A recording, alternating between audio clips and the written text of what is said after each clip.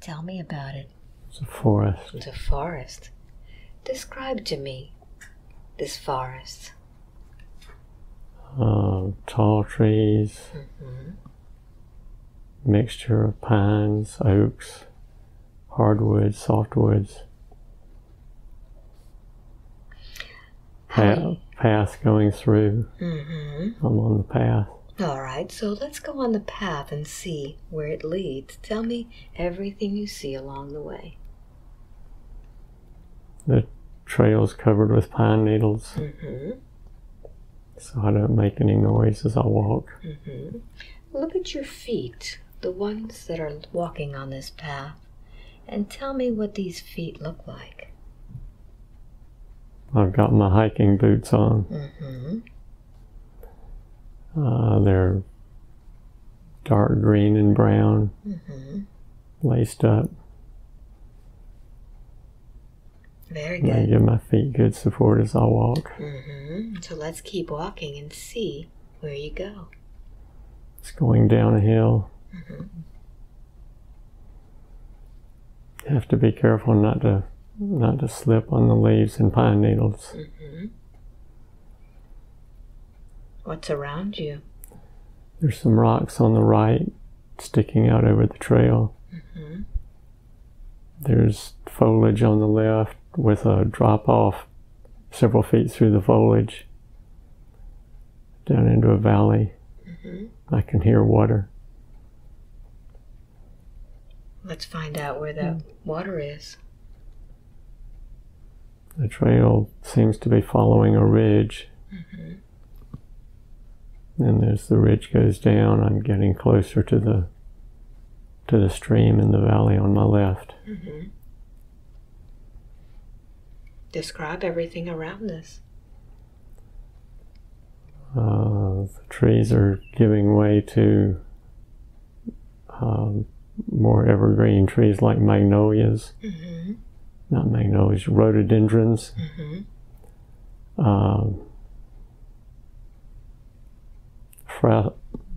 Frasser magnolias, I don't know how to say it. Sassafras, kind of trees I like. Can you smell these trees? No. Let's keep going and see where this trail leads you to. The rhododendron's getting thicker.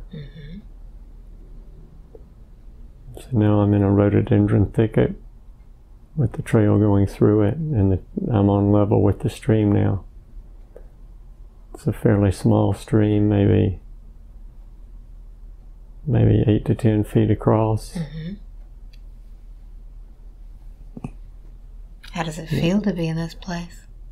Very pleasant place. The air's good. It's cool, humid, fresh. Feels like good energy. Let's keep going and let's see where it leads you to. Let's find out the reason you're on this path. There's a little arced footbridge over the stream up ahead on the left. I'm approaching the bridge. Something undoubtedly built by the Park Service or something. I'm in a national park, I guess, or a national forest. Yes.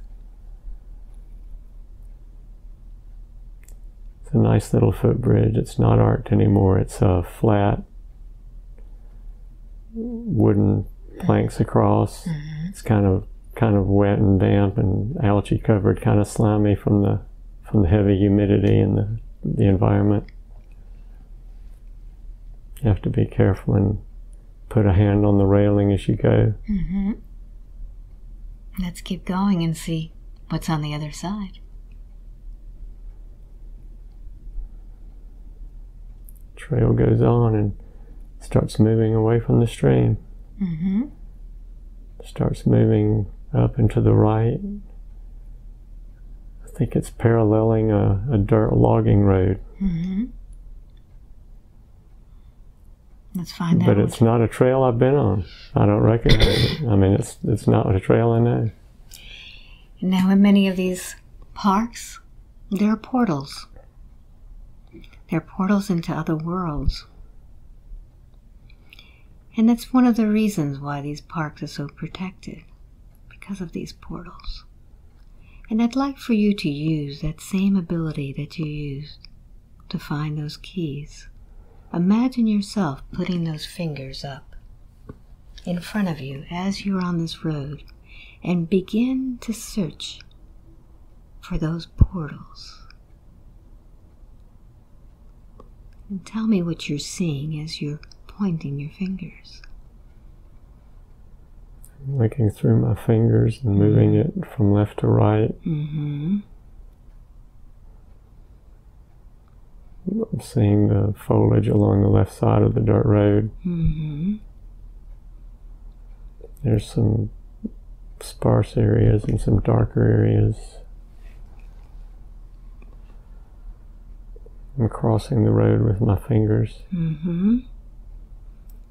And as you're doing that, ask for guidance. I think there's a faint orange shimmering in the air. Mm-hmm. Very good. Just to the right of the road ahead. Mm-hmm. Describe it for me. What does it look like? Looks like something from a science fiction movie. Mm-hmm. Where there's almost a vertical liquid shimmering circle in the air. Mm-hmm. That I can't see the trees through it. It's opaque to me. Mm-hmm. So allow yourself to get close to that shimmering and step through it. I stepped through and I think I'm in a bookstore. Mm-hmm. Beautiful. Let's find out where you are. Describe this place. It's used books, private. It's not a chain or anything. It's somebody's private bookstore or bookshop or personal library. I don't know, but there's used books, old dusty books on shelves all around me. Mm-hmm. Does this bookstore look modern or ancient? What does it look like?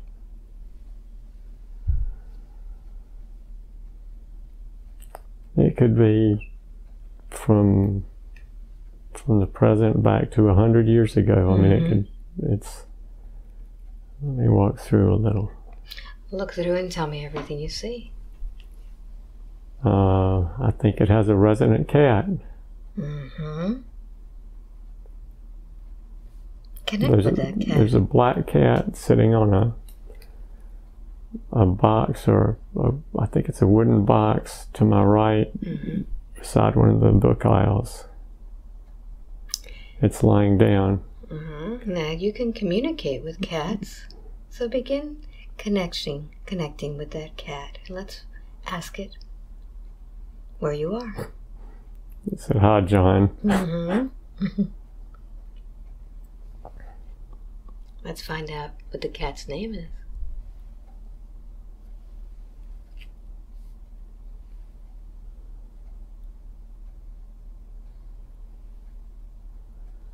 I'm not getting a name. Ask the cat. Ask it where I am. Exactly.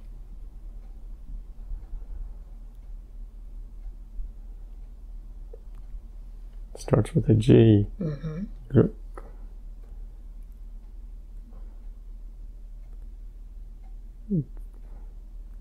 Garl or Glorl or something like that. Yep. What is this place? Why are you here? Glorying, something like that. That's the name of the bookstore? No, I think it's the name of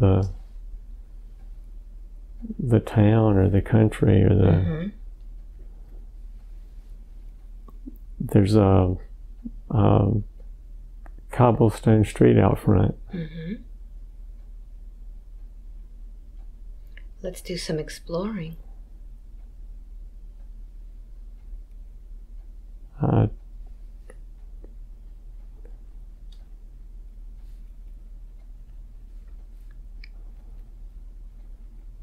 Okay, I went out the door. door had glass in it. So it's, in terms of year or whatever, at least it's when they have glass, clear glass. And I think there was a little bell on a thing at the top, so when the door opened, it rang a little bell. And as you're going out the street, I'd like for you to notice if anything has changed about you. Look at your feet, your attire. Has anything changed? I'm wearing black boots. Not hiking shoes. These are, and I think I've got a cane or an umbrella. I've got a hat. I think it's a,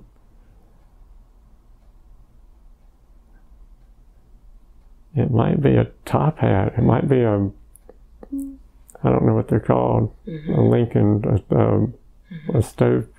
You know what I'm talking about? A stovepipe hat. Yes. I think I'm dressed not formally, but like somebody of means. Do you have any outer jacket or anything? Yes. Like that? I've got a dark, I think it's dark gray. Dark gray coat.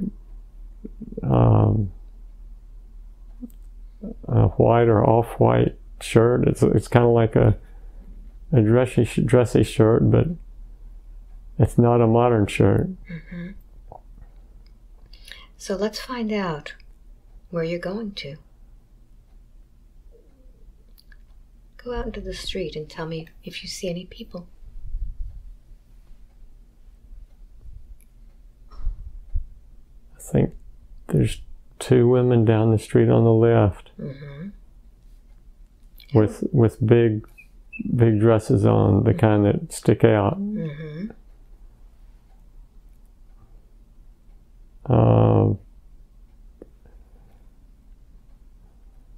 Trying to figure out what kind of clothing that area is. I don't know, 1800s? It's okay. And I think I'm walking to my office. All right, so let's find out what office that is. Take a look all around and see if you see any names, any signs.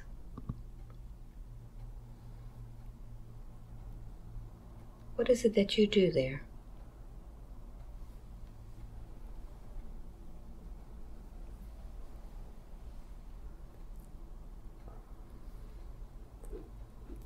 I think I give people legal assistance. I can't read a name on the door, but I've seen this life in self stuff I've done, looking for past lives, and I've seen scenes from this same life. I think. So let's continue and see what it is that you're doing there today. I think I'm opening my office. So tell me everything that happened. I'm open the door, and I have a desk and a little bookcase with about five big volumes on the bookshelf by the desk. They're legal books. I put my hat on a shelf by the door. I lean it's not an umbrella, it's a cane. I lean my cane up on against the door, against the wall by the door. I sit down in an old wooden, dark wood chair. It creaks. And it's like I'm at my desk and I'm gonna start going through my books and figuring out what I'm doing today, and I'm open for business. Wonderful, wonderful. So now let's go to a scene in that same lifetime when something important is happening. See yourself there.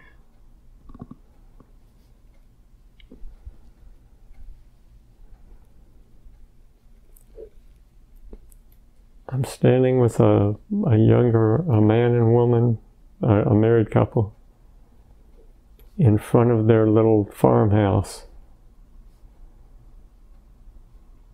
And they are thanking me profusely because they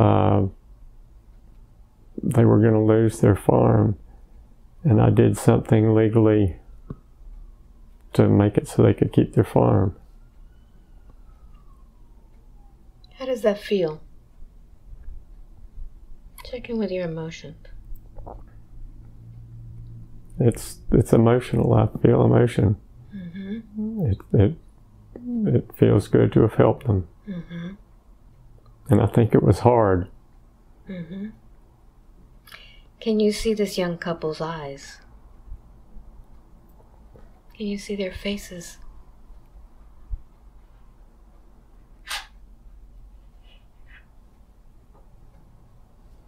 Or do you just get a feel from them?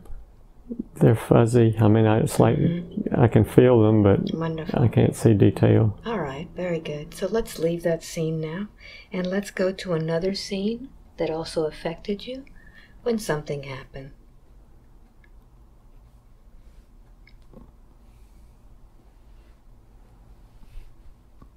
Where are you?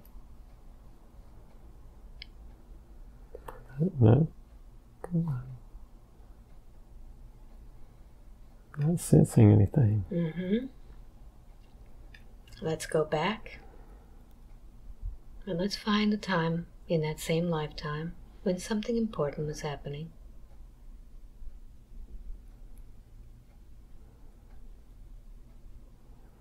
I'm in a pub. Mm-hmm. Drinking from I think it's a metal mug with a handle, with a friend of mine, a man. Mm-hmm. I feel like I'm around 30, Mm-hmm. maybe late 20s. Mm-hmm. He's about my same age and we're best friends. Mm-hmm. Is this the same lifetime? I think so. Mm-hmm. What does he call you? What name does he call you?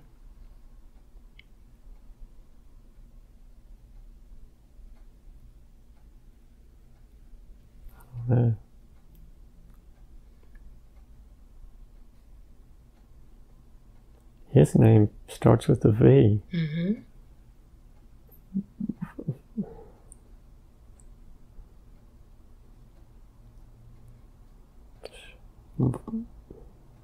Vargas or Varnas, Mm-hmm. something like that. Mm-hmm. And I think my name starts with a J, Mm-hmm. but I don't think it's John.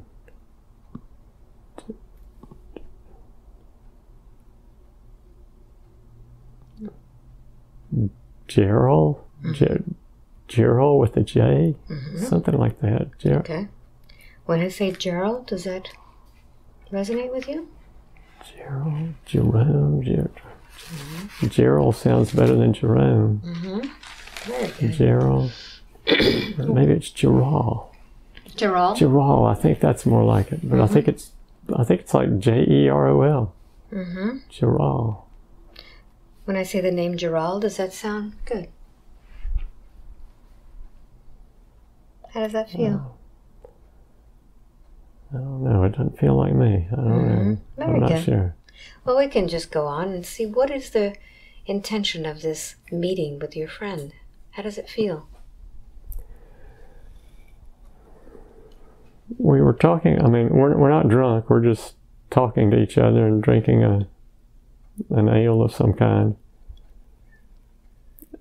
But we're talking about something important. I can't get a sense of what it is, but it's something that we disagree on, but we're not arguing. It's like a course of action that I'm thinking one way might be best, and he's thinking another way might be best. Mm-hmm.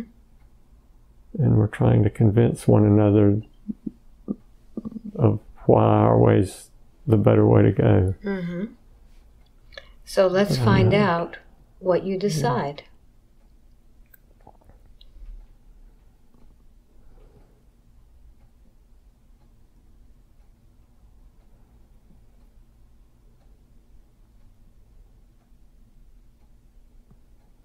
It seems like it has to do with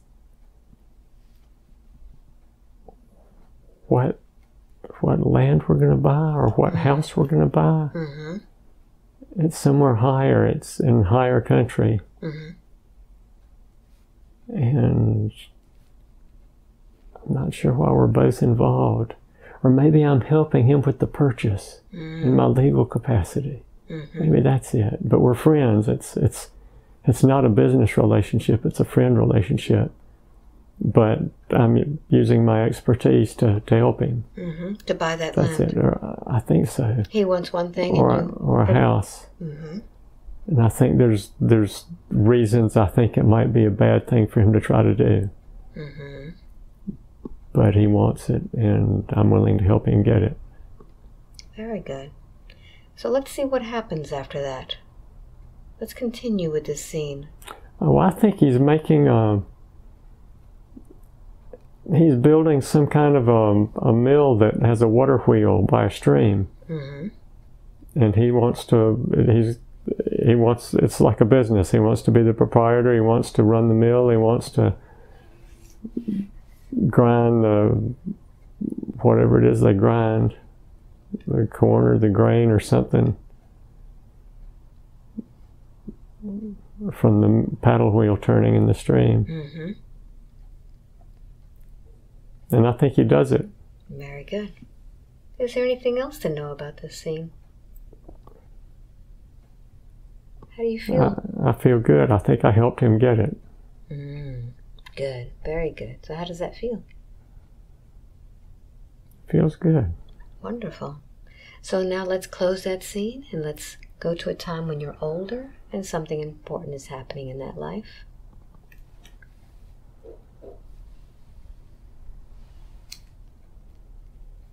I'm sitting in a chair. Mm-hmm. How old do you feel there?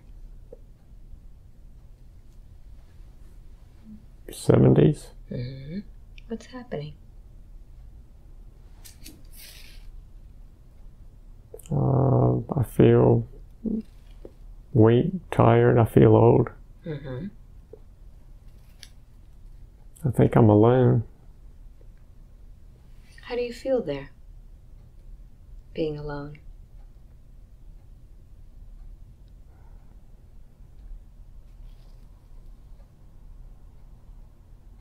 I think I'd like to have some company. Mm-hmm. So what happens next?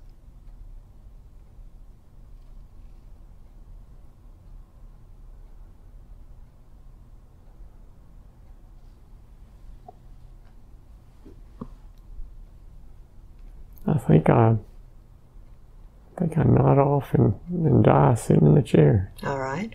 So as you leave that body behind, I'd like for you to tell me what happens during that transition. As you leave that body behind, what do you see and I experience? see the countryside. Mm-hmm. I see my friend's water wheel. How does that make you feel? It's a comfortable place. I like it. Mm-hmm. And as you look back at your lifetime, as you leave it, what was the purpose of that lifetime?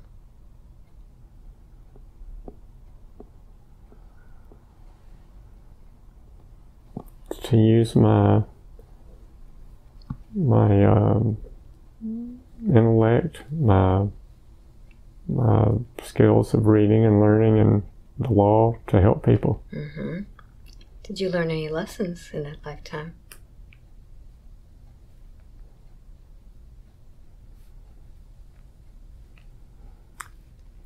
Through all my customers, I learned that sometimes you need help and you have to ask for help. Mm-hmm. Very good. So allow yourself to continue floating away from that lifetime and tell me what happens. Where does your soul go?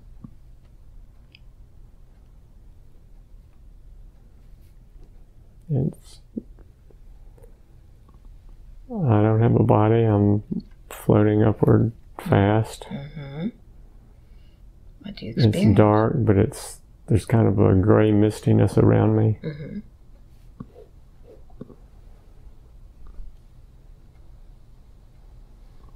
What else?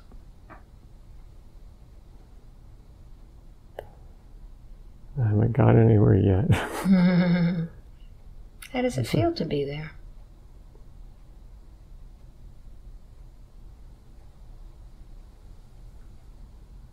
It's funny, I feel kind of lost at the life I've just had, and nervous about what's to come. So let's find out. What's to come? Where do you go? Be there now.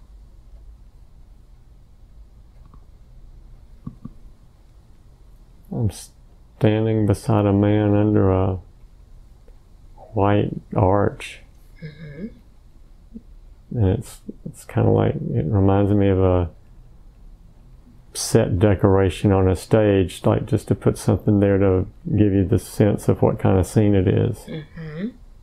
What's this man look like? Whitish robes.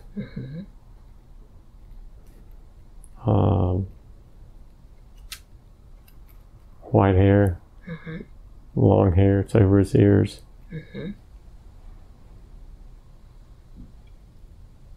Who is this man? He reminds me of somebody, but I can't place him. What does he say to you?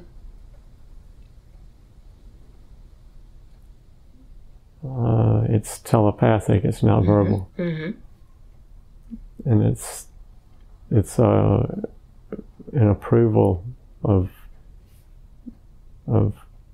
what I've just done and been, and it's like where you've done another one, or a good job, or that kind of sense. And he thinks, okay, let's go meet the others. So let's see what happens.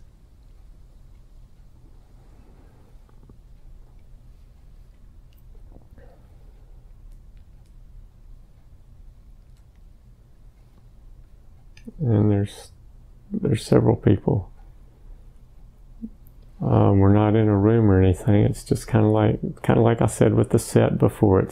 There's nothing really there. They're just.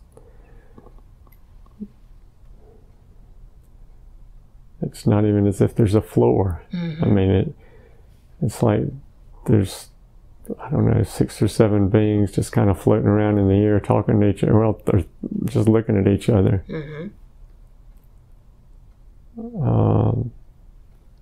Trying to figure out if they're all men and women, or. What does it feel like to you?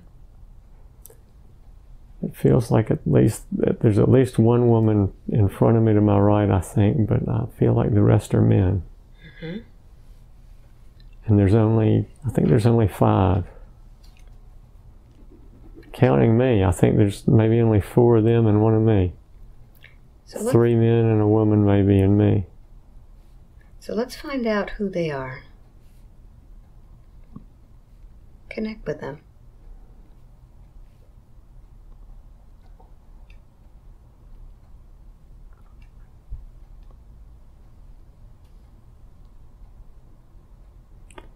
I think the man that met me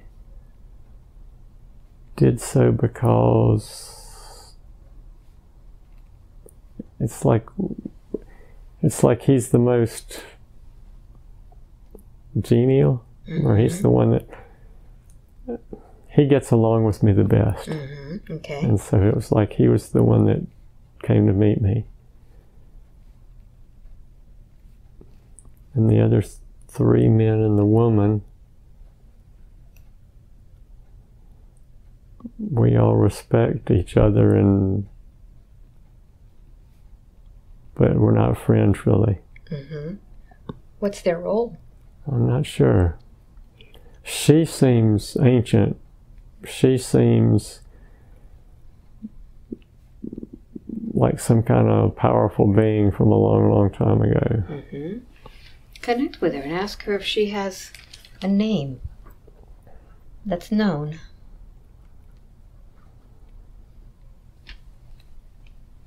Lyra? Lyra? Mm-hmm. Lyra? Mm-hmm. That's what comes to me. Mm-hmm. What about the others?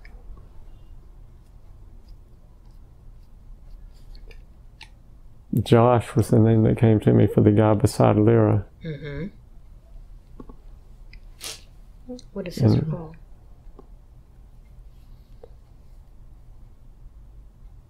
And I think Ezekiel came to me as the guy beside Josh. Mm-hmm.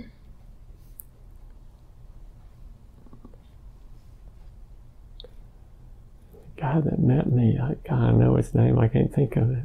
Mm-hmm. What do they call you?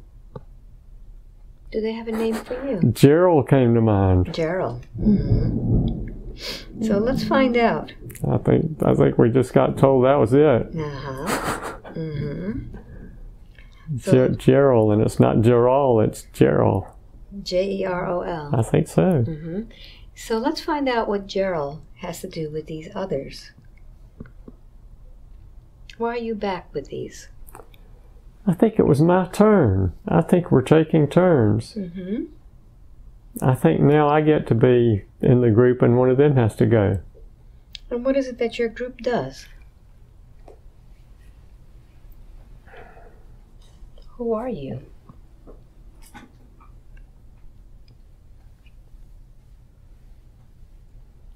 I don't know, but it does feel like it's like we're a team. Mm-hmm.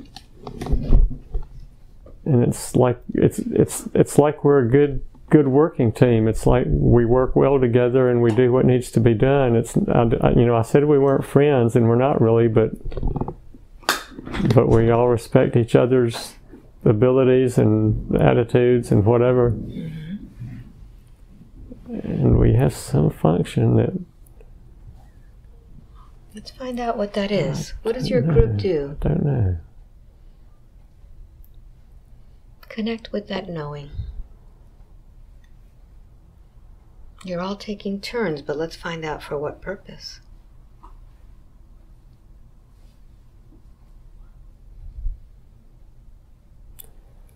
It seems like we're some sort of coordinators or facilitators, or it's like we take turns and each one of us has to go down to some spot that's been selected and work with a certain group of people. Mm-hmm. Or a certain, it's almost like there's a whole bunch of work teams, or there's a whole bunch of beings working together down below somewhere. Mm-hmm. All in different groups with different aspirations and different goals and all that, and for some reason certain groups get assigned helpers. Mm-hmm. And it's like one of us, whoever's turn it is, has to go and help one of the groups down below. It's something like that. Mm-hmm. It's like a coordinator to help them go find their direction or keep them on track, or Mm-hmm. or something like that. So as someone who was giving counsel to others, was that your role in that lifetime? I guess, and that's what I did as Gerald. I helped people navigate the intricacies of whatever the legal system was in that period, and make it work for them instead of against them. Mm-hmm. So let's find out what lies ahead now. I want you to go see what is the next time that you get chosen. Let's see how it's done.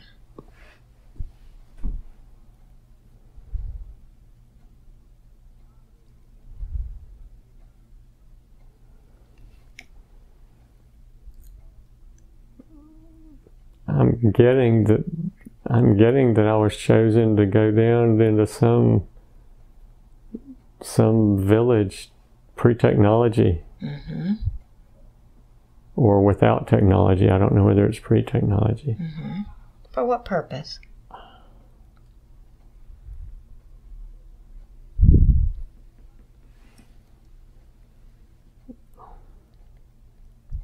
I don't know.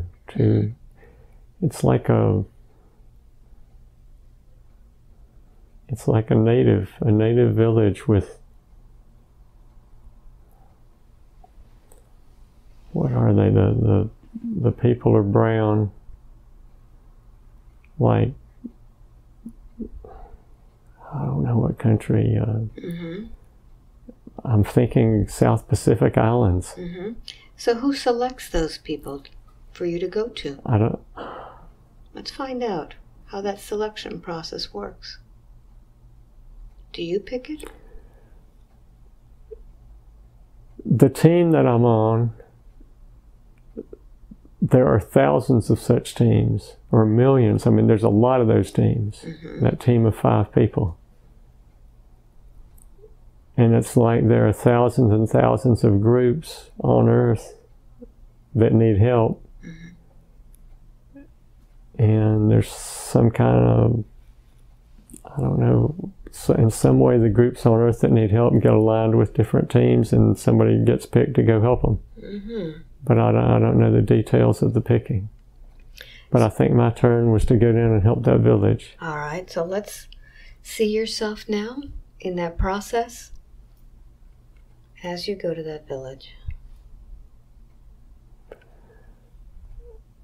I'm supposed to bring them the kind of analytical ability to figure out the things they need to have done, and then make things to do them. It's like I'm their IT guy. Very good. It's like I'm the help desk for a native village, except I'm one of the natives. Mm-hmm. And I help them solve problems and build contraptions and so you bring solutions. Make boxes or whatever. I mean, whatever kind of stuff they need, I help them devise ways to do that. Mm-hmm. You bring the That's solutions. funny. That's funny. So I'm to help them progress technologically, or to make their lives easier and help them progress with tools and gadgets and processes and stuff. Mm-hmm. It's kind of like I'm an efficiency expert for natives. Mm-hmm. Mm-hmm. So do you see yourself in that life? Or are you just observing it? I think so. I think I'm tall. Mm-hmm. I'm skinny. I'm tall and skinny. Trying to sense what I'm wearing.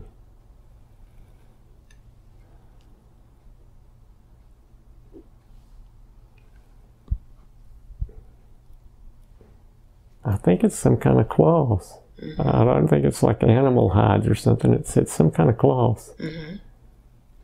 What do you call yourself in that lifetime?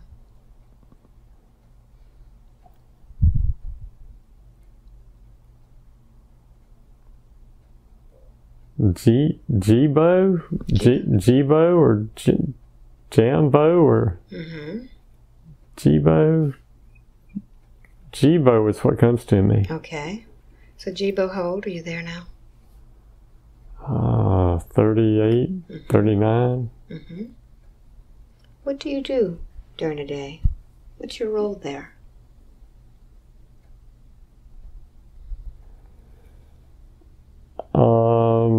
It's like one day I'm supposed to go help the guy who's fishing because his nets aren't right. Mm-hmm. Or he doesn't know how to fix his net, or he doesn't know how to string his net across the stream. It's something like that. Mm-hmm. I'm helping him with the technicalities of fishing. Mm-hmm. I had an idea that I think will help him. I can't think of what the idea was, but there was some way I was going to help him. And it's like each day there's something like that, or like somebody else is they're making furniture for the little houses, and I thought of a better way to make a piece of furniture. Mm-hmm.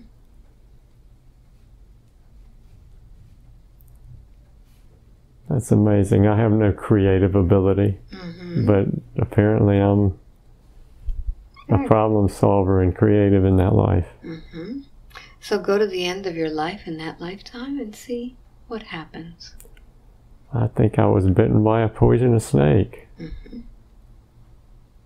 I think I stepped on a poisonous snake at night, and he bit me, and my legs swelled up, and I got real sick, and I died. All right, so let's see the transition out of that lifetime, and tell me what happens when you return back to your team. Who's there to greet you? We're laughing. The 5 of us are laughing. They're making jokes about stuff like, I couldn't believe what you did with that so-and-so plant. they're laughing. But I mean, they're not laughing at me. They're just acting like they were keeping up with my life and thinking it was funny. Like, and I'm making jokes like, you just wait till you guess what you're going to have to do next time. So how do you feel about that lifetime? It was a good one. I helped the people, and I enjoyed what I was doing. I enjoyed my tinkering. I enjoyed by trying to solve the problems. That was my joy in that life, was problem solving. Mm-hmm. Not human problems, but mechanical problems, like, technological problems. Mm-hmm. And that was my joy in it, and it helped the people that I lived with. So it was good. But I think I was alone in that life too. Mm-hmm. I didn't have a family. So let's find out from your team why you choose not to have a family and to be alone. Do you have some sort of agreement? Yeah, I was alone as the lawyer too. Mm-hmm. Let's find out. And I'm alone now. Let's find out if there's some sort of agreement there amongst your team. If there's any rules that you need to go by.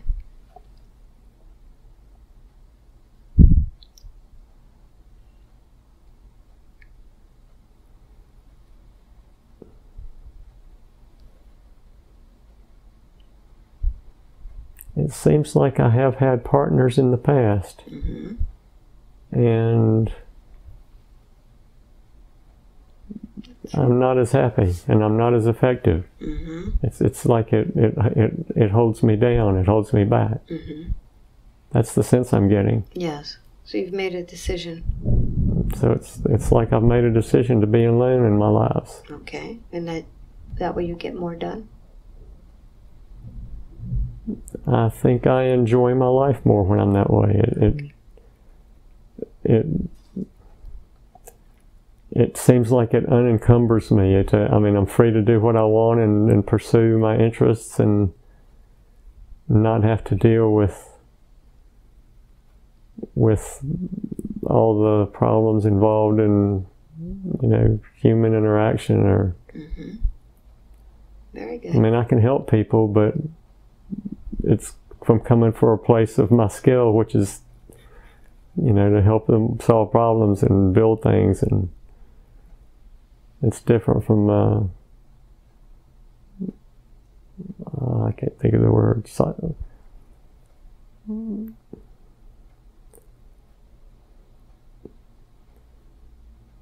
I'm not good at solving problems between people. Okay, very good. I'd rather work with things than people, I think. Mm-hmm. That's it.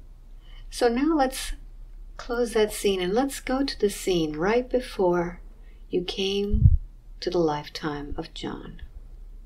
I want you to see yourself with your team, with your guides in preparation for the lifetime of John. And let's find out what's happening there.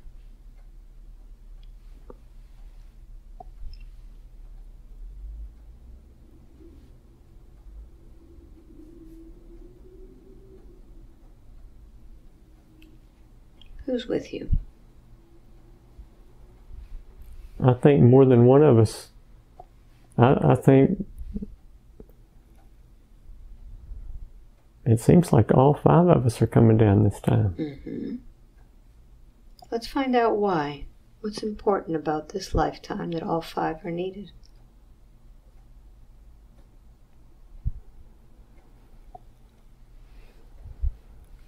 Whose decision is it to send everyone? I think it's like a decision that has gone through all the groups, the thousands of teams I talked about. It's like wherever there's room for people to come in, whoever can incarnate will. Mm-hmm. It's almost like there's not enough people born to hold all the people that need the help. Mm-hmm. So let's find out even further, what is the decision? Why everyone is needed at this time?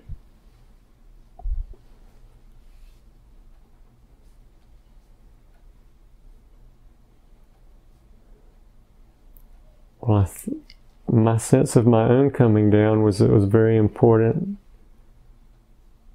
It was a time of changes, and I needed to be here. Mm-hmm. I needed to be here, and I wanted to be here both to help and to observe, and to observe as much as help. I wanted to see the changes. I wanted to be a part of the transition. Mm-hmm. Are you getting any sense of what the transition is?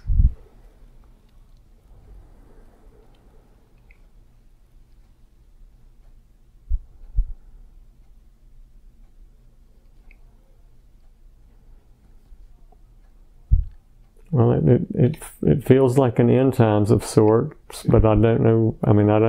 I see several potential futures, Mm-hmm. and I don't know which ways they're going to go. All right, tell me what you're seeing.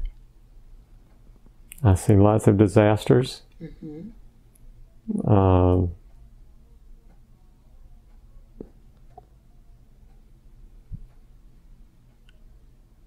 It's like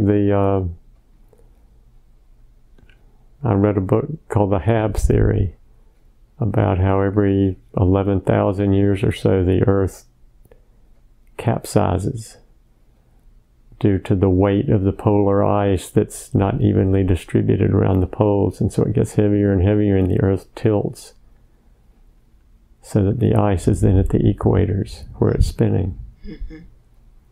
And each time it happens there's a big upheaval and civilization has to start over. Are you seeing that scenario? I'm seeing that as a possibility. Mm-hmm. What other thing do you see?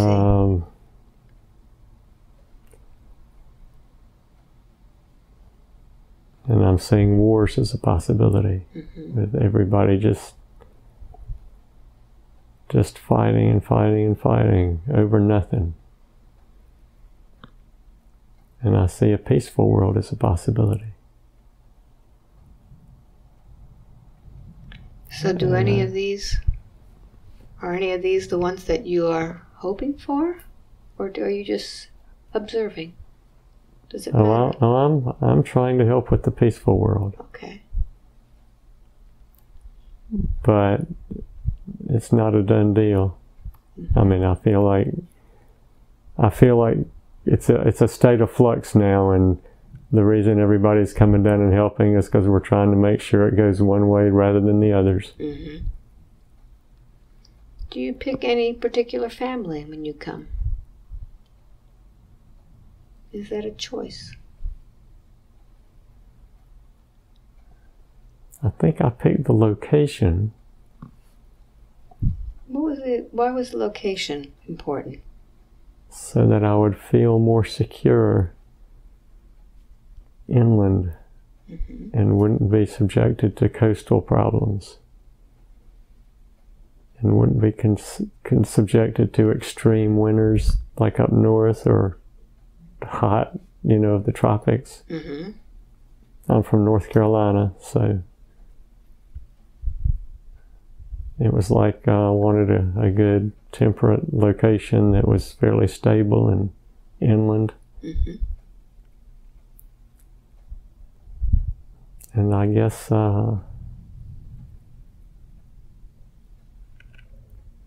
family that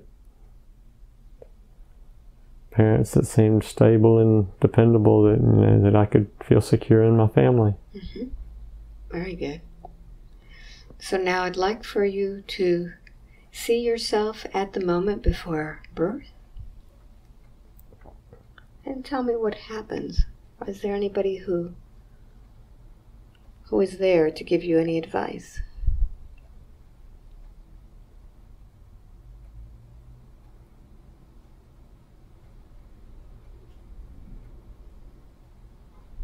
Paul was the guy, the member of the 5 that met me. Mm-hmm. His name was Paul, I think. Mm-hmm. Is he there? And he's there before my birth. And what does he say to you?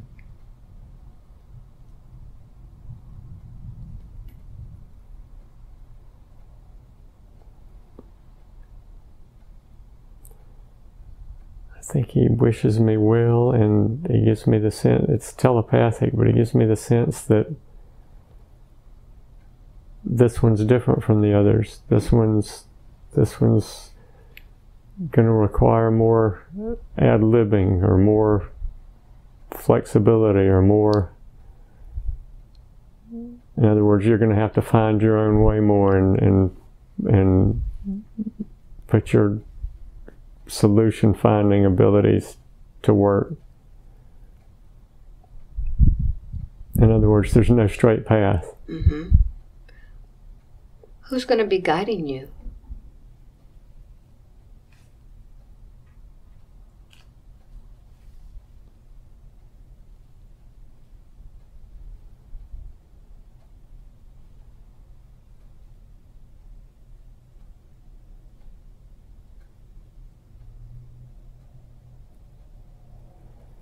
Right when you said that, mm-hmm. I thought the name Mephistopheles, and I don't even know who that is. Mm-hmm. I mean, I know I'm showing my ignorance here, but I know the name, but I don't know what the legend is, or the mm-hmm. belief, or I don't know who Mephistopheles is. Mm-hmm.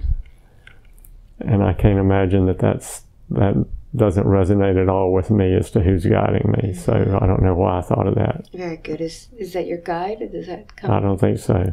Okay. But that name came to mind as soon as you said who's guiding you. So very good, very good. Of course, I also got Popeye. Mm-hmm.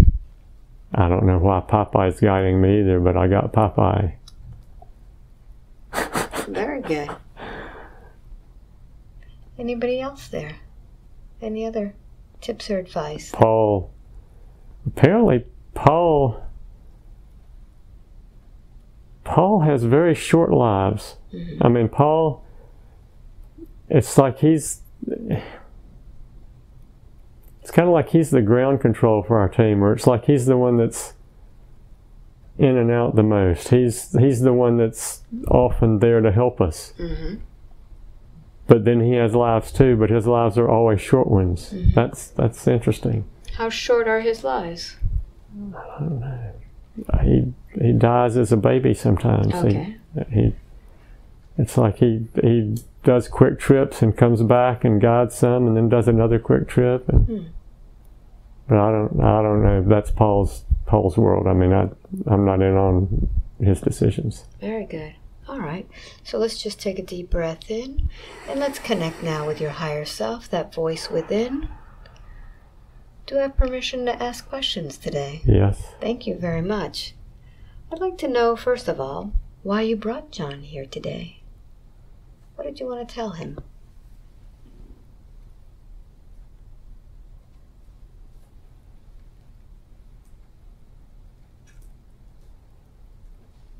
I saw it as an opportunity to help him get over some of his problems. Mm-hmm. What did you want to work on today? An opportunity to help him get over some of his fears or anxieties. Mm-hmm. Now he tells me that he's been working on his own body to get rid of some of these hitchhikers. Have you been helping him with that?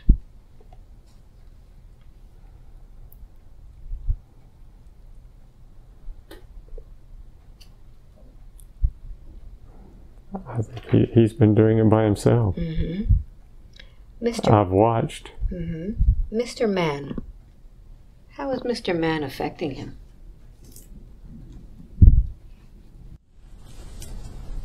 Mr. Man is gone, but he affected John a long, long time. So it's hard to shake off.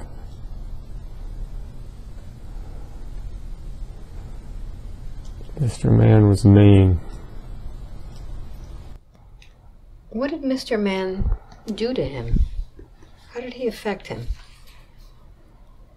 If John had the slightest bit of fear over something, any fear, Mr. Man would exacerbate it. He would amplify it. It would be like that was his end to try to increase John's fear.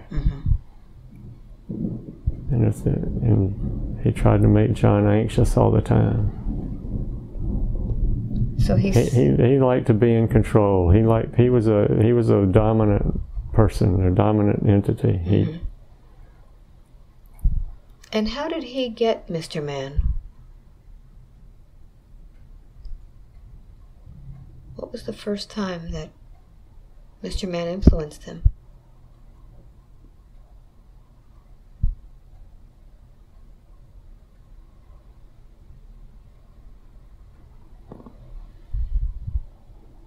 I think he came when John was in the 2nd grade. Was it that swimming? I think he came when John was in New Haven, Connecticut for one school semester in the 2nd grade. And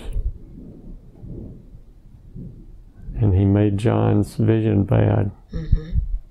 Because that was scary and it gave Mr. Man more control. Anything he could do to make John scared, he would do it. Does that include interaction with people?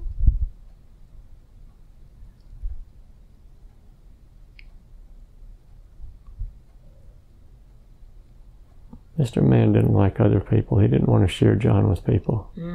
He wanted them all for himself? He was John's project. So, did that interfere with him getting along with people or being out in public? Yes. Yes. So how has he changed now? What kind of future do you see John having now without Mr. Man?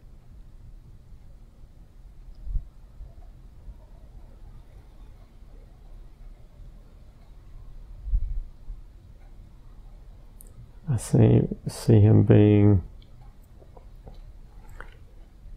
not outgoing, but more receptive, more open to human interaction. Okay, very good. Now, we saw him going through 2 different lifetimes, and he said that when he was a freshman in college, he was able to manifest a key. How did that happen?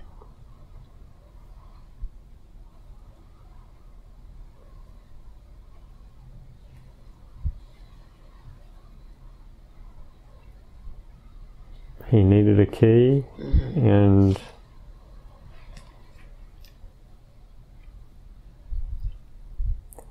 he needed his roommate's key right then. His roommate had lost his key out on campus,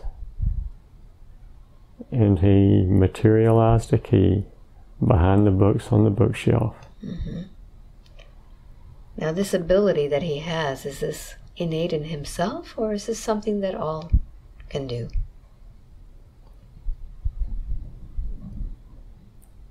Everyone can do everything.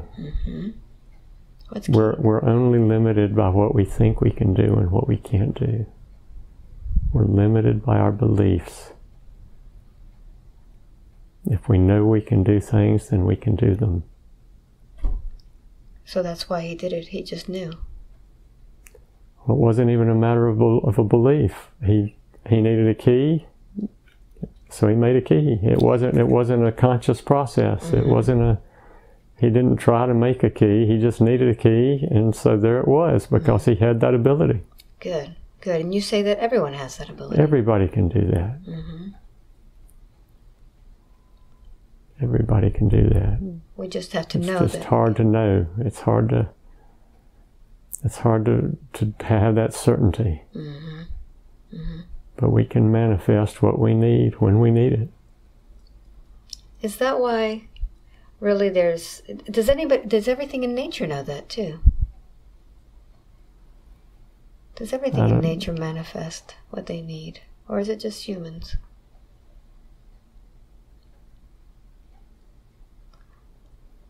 I'm thinking of... I don't know. I'm thinking like if a tree needs water, Mm-hmm. I don't know. That's what I was thinking about.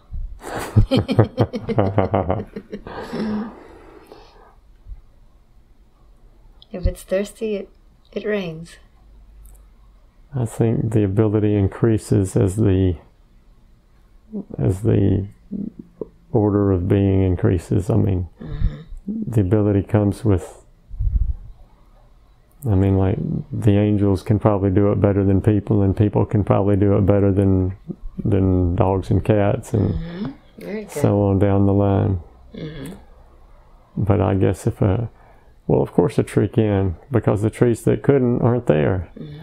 That's right. So there's trees that are more knowledgeable at their power. And the trees that couldn't do it, they didn't have the power. All right. Okay, good. That makes sense. Now we had briefly touched on how he decided to come to this incarnation. And he wanted to know, in preparation for it, what goals did he set and what limitations did he impose on himself to increase his likelihood for success. We saw that he was needed. All souls were needed at this time from those teams. Can you elaborate more about that?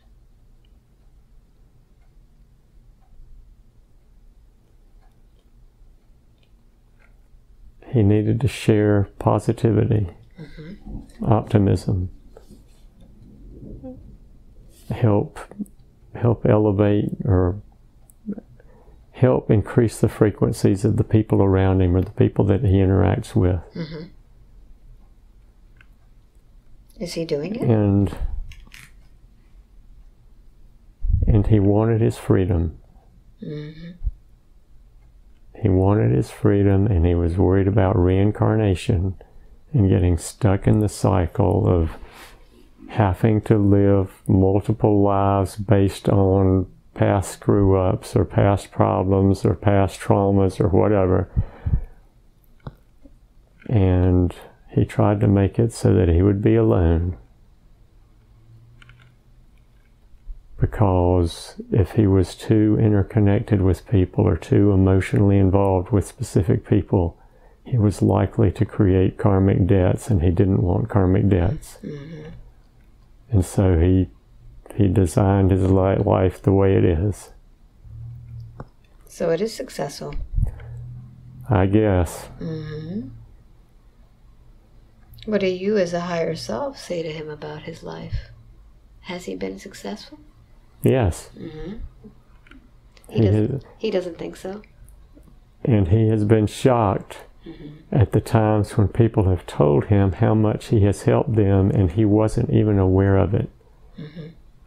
Just a little while ago, an old friend of his from childhood told him by email his friend had cheated at cards once in a way that he couldn't get caught. And John told him he shouldn't do that. And the guy said, why? Nobody knew it. Nobody could catch me, and I won. And I said, yeah, but you don't want to know you're a cheater. You don't want to think of yourself as a cheater. You don't want to be a cheater.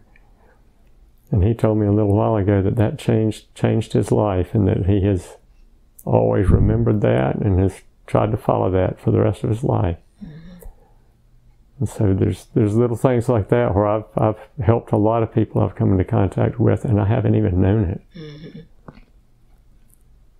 And with my websites, I've helped a lot of visitors too. So I've had millions of visitors, and So it's helping. He came here to help, and he's doing it in his own way. Yes. So he says he's trying to clear his karma and contracts and leftover effects from traumas and this and past lives. He wants to know if there's anything that we can clear that he hasn't been able to clear on his own. Does he have any karma?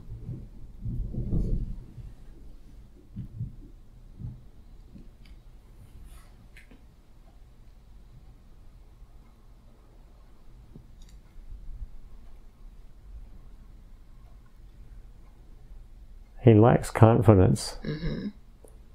Where's that coming from? And he needs to... He'd be much stronger with more confidence. So where is this confidence where is it leaking out of? Because when he came here, he knew he was a powerful being. What's allowing that confidence to slip away? It's hard to have confidence when you can't use most of your abilities. All right, so would you show him some of those abilities, or tell him about some of those abilities that perhaps he doesn't know he's even using?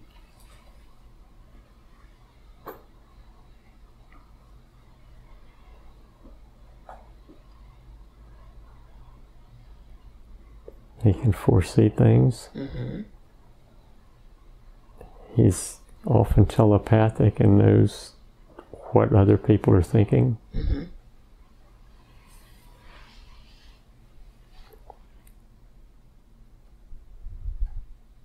He's a good analyst.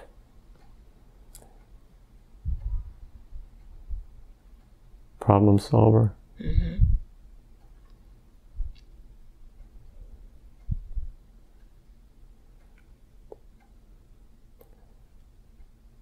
But the lack of confidence is because he feels very, very powerful and has so much trouble manifesting those powers. Now, he told me a story of something that happened to him when he was a young child. Did this have anything to do with him losing his confidence when they stripped away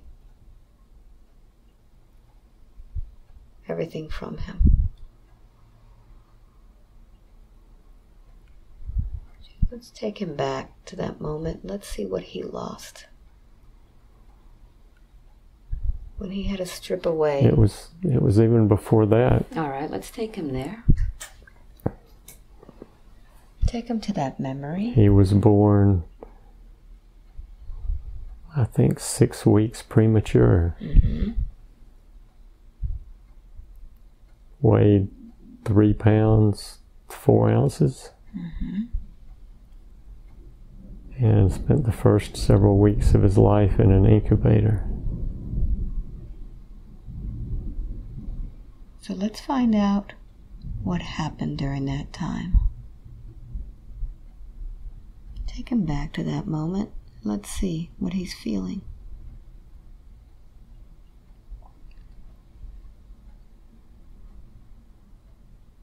Fear. What's that? Terror.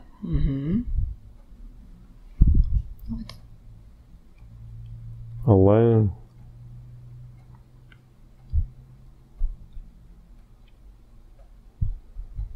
In some sort of machine or contraption or box or... So where is all of this fear and alone and all of those emotions trapped in his body?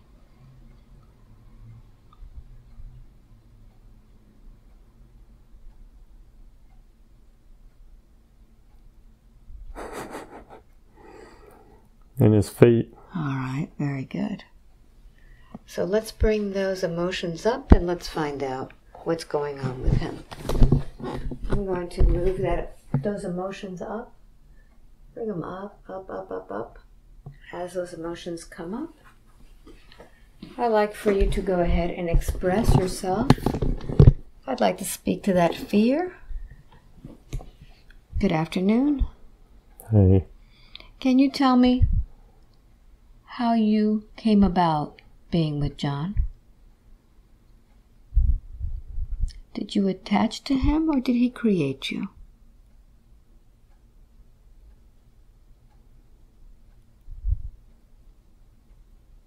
Always been here. Always been here. So did he create you? Or did you follow him? Tell me what that always been here means. I was with him in the hospital. You were with him in the hospital. As a baby. As a baby. Did you ever have a human body?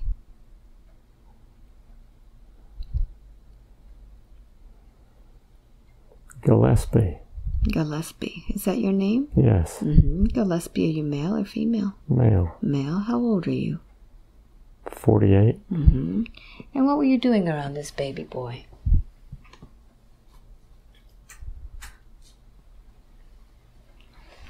Why were you hanging out at that hospital?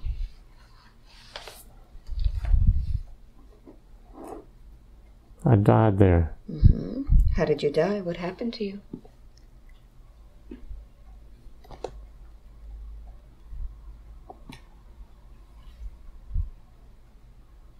I was very sick. Tubes. Misery.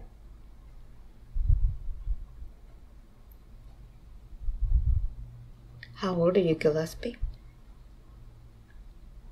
48. 48.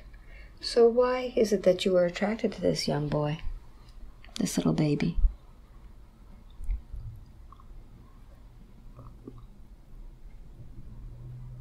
It was close. Easy.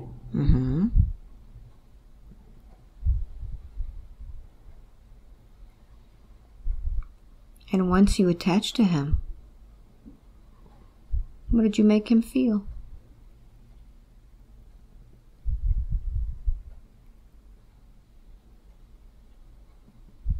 What did he feel from you?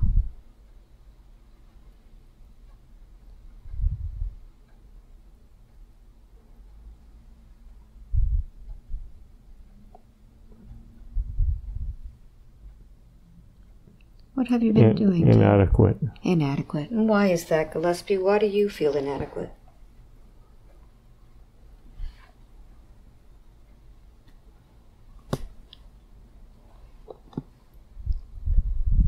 I left my family with a lot of debt. So, Gillespie, why is it that when John tried to get all of these entities out, why did you stay?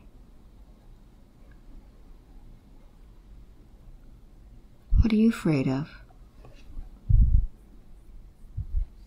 I'm at home in the feet. What do you do to his feet?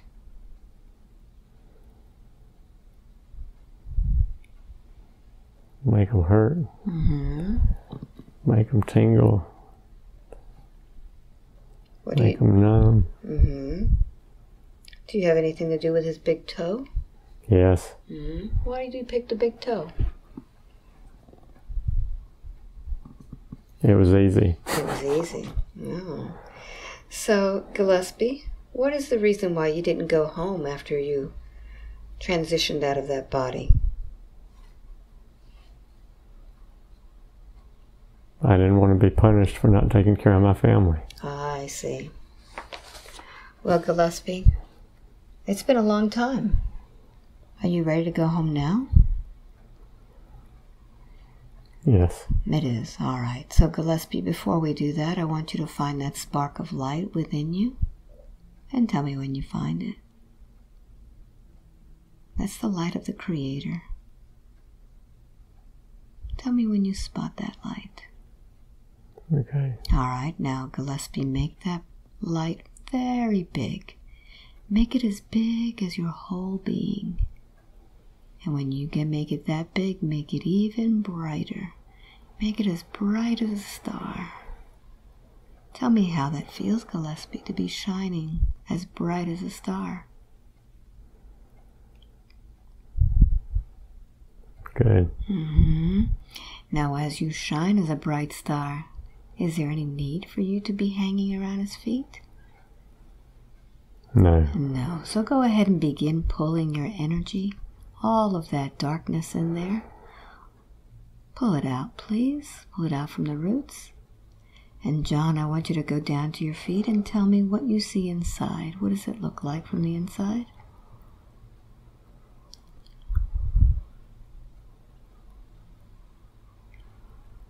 Looks like an alien tentacled being.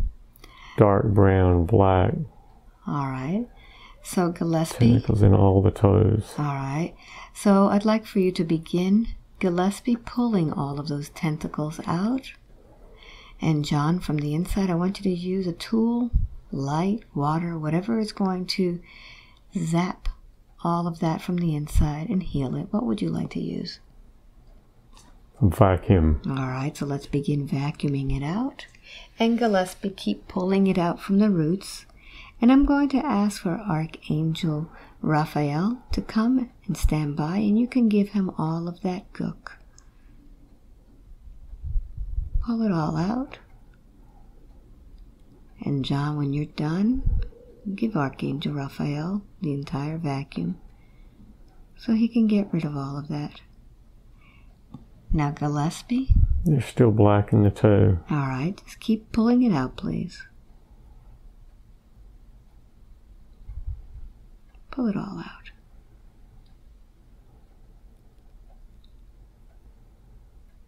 Okay, I think I got it. Very good. So, Gillespie, are you ready now to take that trip back home? Yes. All right, very good. What would you like to tell John before you leave? I didn't hear you. What would you like to tell John before you leave? You've been making him feel inadequate all his life.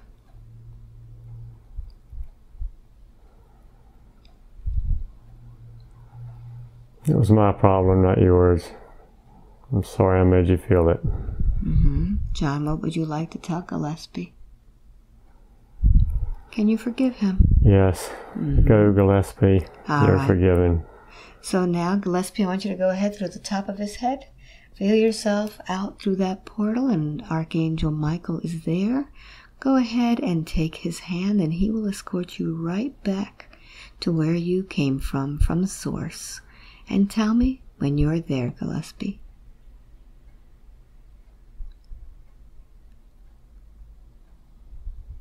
I'm there. Tell me if there's anybody there to greet you. Grandparents. How does it feel?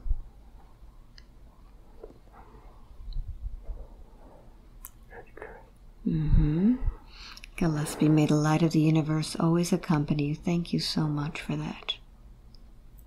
And now I'd like for Archangel Raphael to go ahead and begin filling his feet and his toes with that beautiful, brilliant light of yours. Go ahead and begin filling that space. And I'd like to speak with the higher self and tell me how you see his toes now.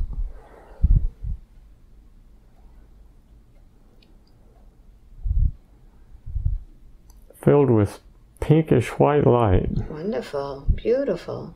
Beautiful. Would you do a scan and see if there's any of these that still are affecting him now?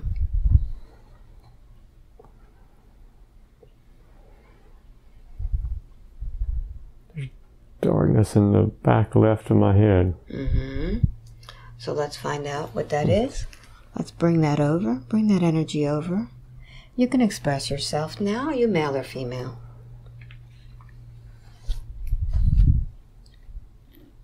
Who am I speaking with, please?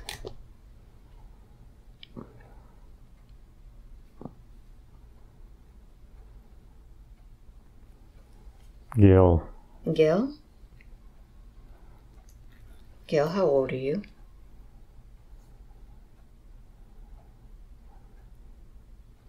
17. 17.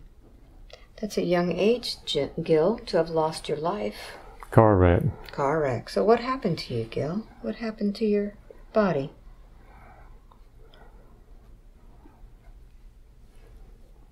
I rolled the car over and my head got crushed. Mm-hmm. So why did you choose John?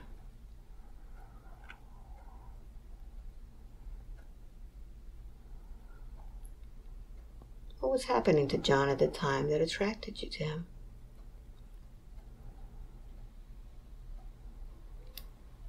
He was depressed in high school. Mm-hmm.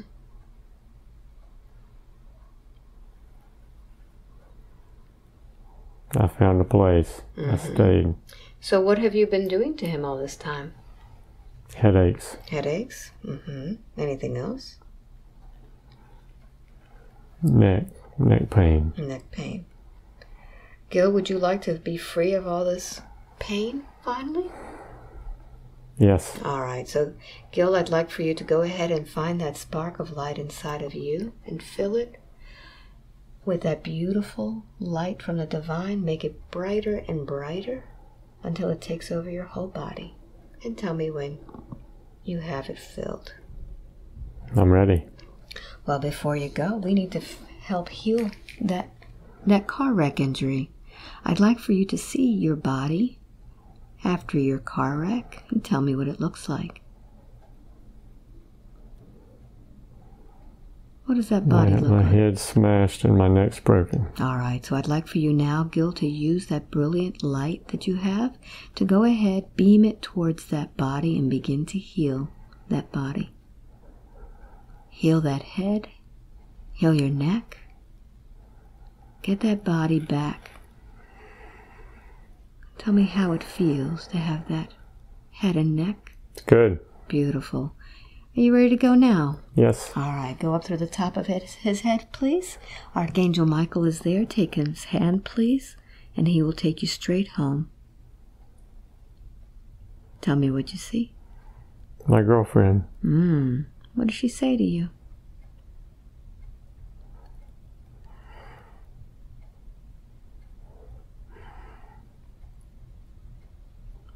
She forgives me and she's been waiting on me. She died in the car wreck too. Very good.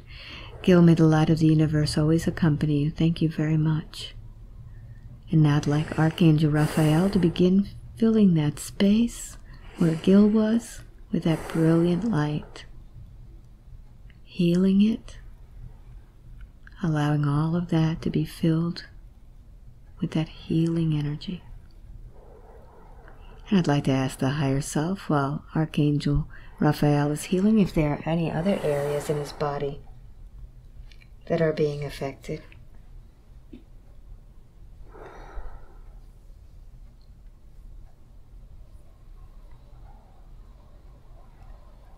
Left shoulder blade. Left to back. Under the shoulder blade. Under the shoulder blade? All right, so let's bring that energy up. Up, up, up, up, up, up, up, up. You can express yourself now. Who am I speaking with, please?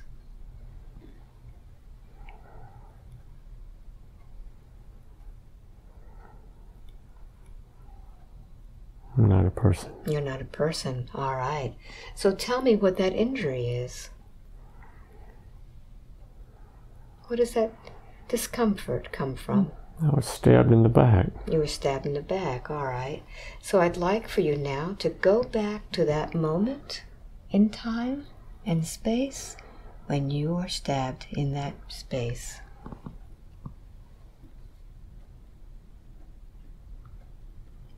Tell me what year it is. 1783. And what's happening at this time?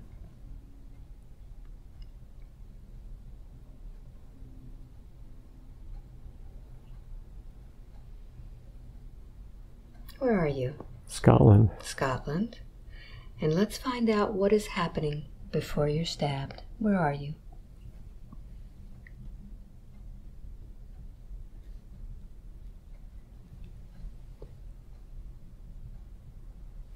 I'm in an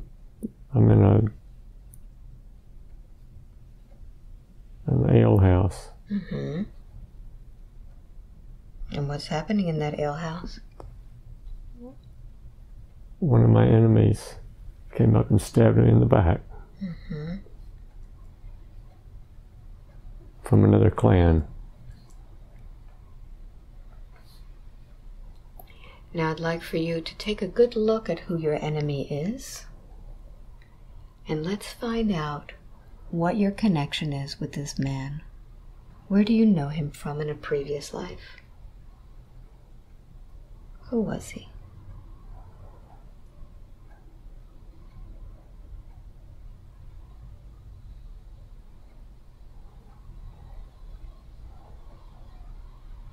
I'm seeing somebody that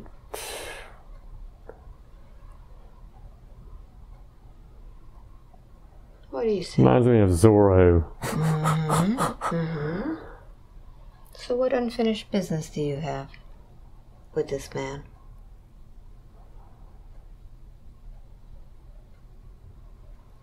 What happened to make him want to stab you? He thought I had done something I hadn't done.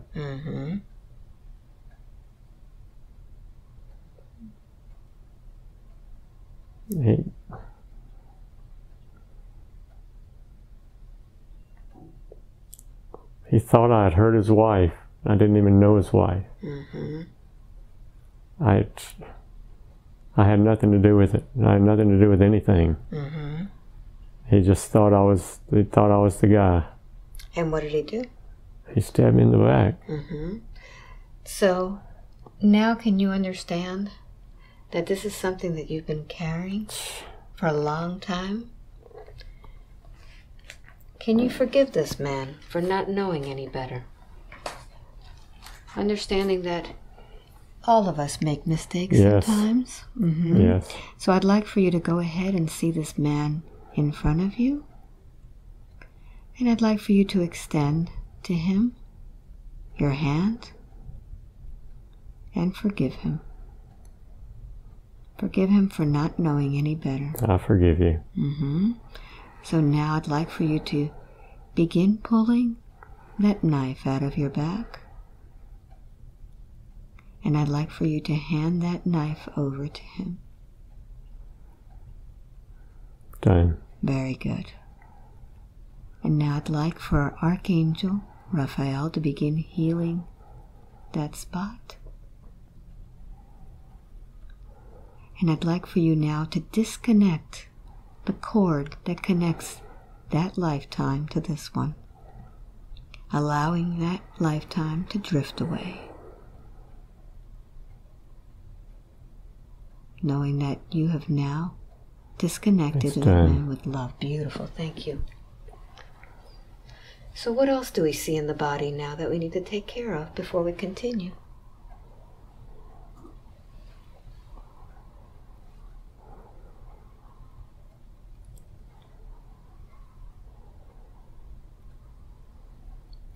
John questioned his thyroid. Would you tell him what's going on with his thyroid?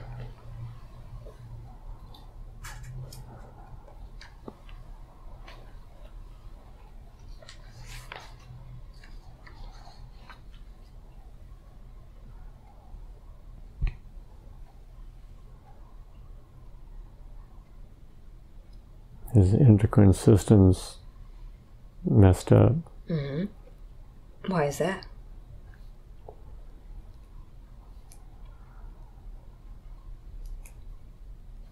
It's hereditary. It's the chemicals just aren't right. All right, so let's find out what in the DNA, where it originated. Let's go back to the time when the entire family was affected by the origin of this endocrine system being messed up. Let's find out what happened to put them all in this state.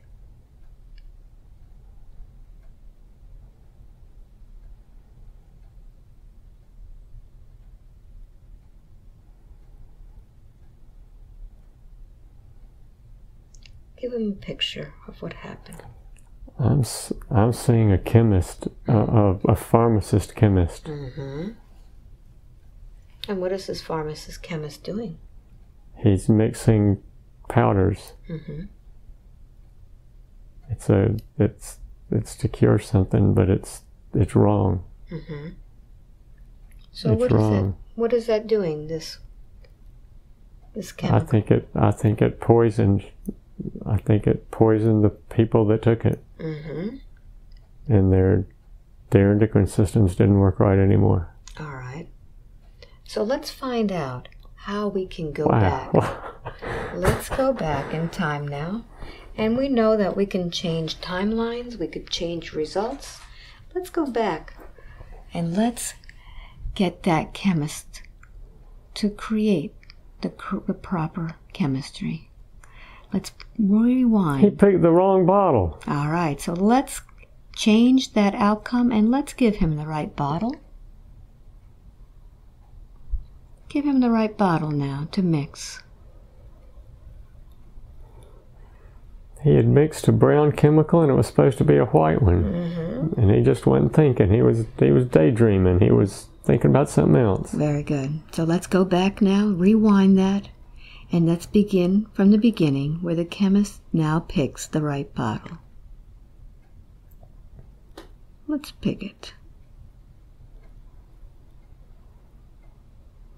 His concoction worked then. Mm-hmm. All right, so now... Some lady, it had something to do with asthma or something, and it helped her. All right, so now let's see how that has now affected all of the DNA going down the line of all of those that were her offspring. Let's see how that's affected them now.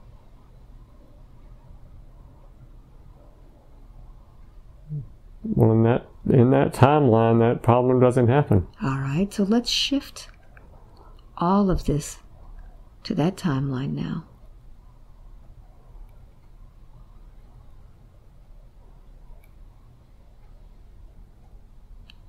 And as you shift... He's in it.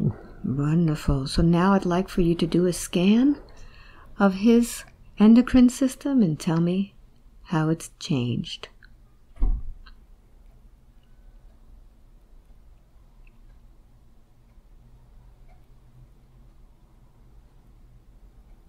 It's still not perfect, but it doesn't have that problem anymore. All right, so let's find out what we need to do to correct it.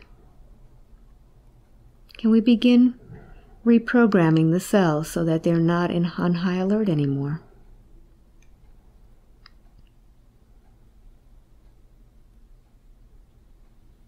We need to inform all of the cells in his body of what we've just done so that they have a new template now to work with. They're already that way. They're in this timeline. Wonderful. Thank you. Thank you. No corrections needed. Wonderful. So now let's find out what's going on with his stomach, why he has slow digestion.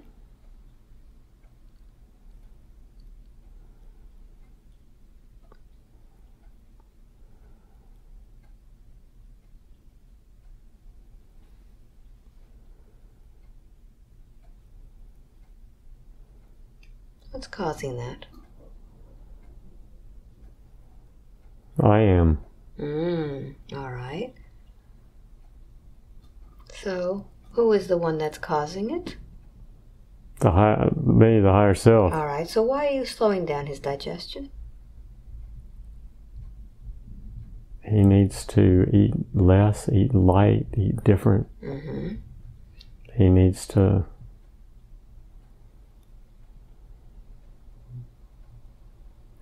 be more energetic and less physical. Mm-hmm. So right now, he's kind of trying to figure out what to eat. What would you suggest his diet be like?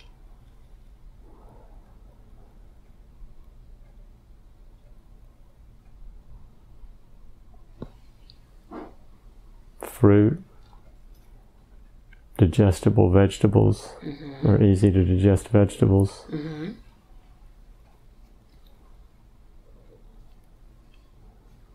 Less protein. Mm-hmm. He'll acclimate to it. He'll acclimate to less protein powder,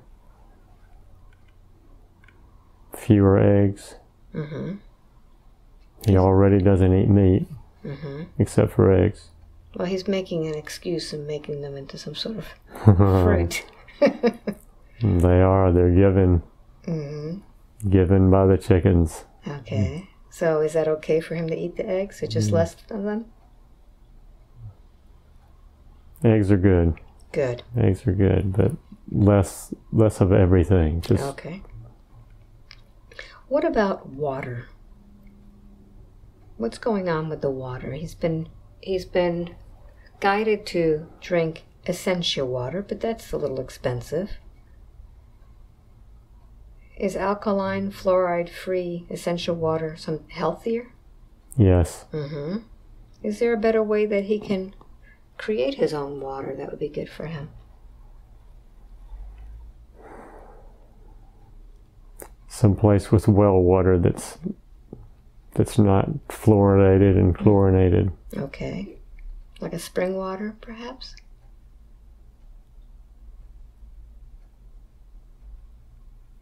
So no fluoride. Some spring waters are good. Okay, good. Good.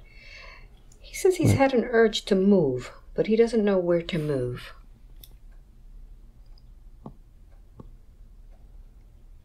Should he buy a house? Would he be happy at the Pines?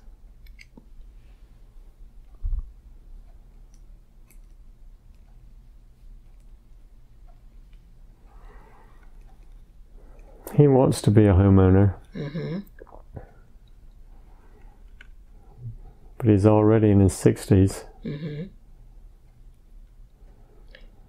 Well, you've told him he can manifest anything. He doesn't want debt. Mm-hmm.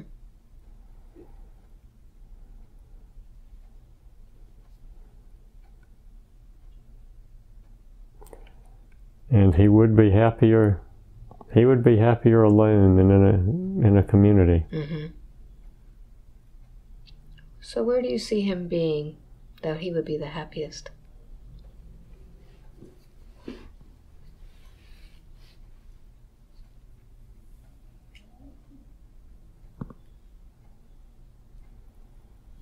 He would be happiest in a loose community of like-minded people,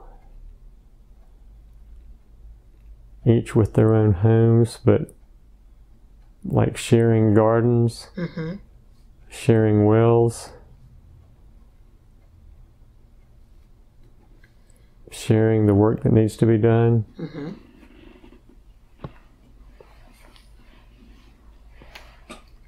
Could you guide him to some place like that?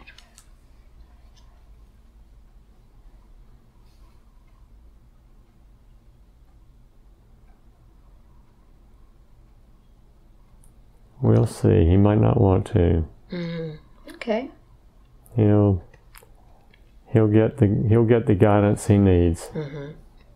Well, he wants to help learning to be at ease with people. Would these like-minded people be easy to get along with? Yes. Mm-hmm. So is that really what is the discomfort, is the fact that he's not around people like him? Yes. Mm-hmm. He doesn't know people interested in the things he's interested in, or Mm-hmm. with the same passions, the same... He's always wondered if there were people somewhere like him that's where he should be. Mm-hmm. But they're everywhere. You just have to find them and get to know them. Just get out of the house every once in a while? Yes. Uh-huh. But he also wants to learn to accept and love himself. Has this... This has helped. This has helped a lot. Very good. Especially Gil and Gillespie. Mm-hmm. They were... This has helped, yes. Wonderful. Why is it that he feels such an intense need to protect his own freedom? Is this from... He learned long, long ago that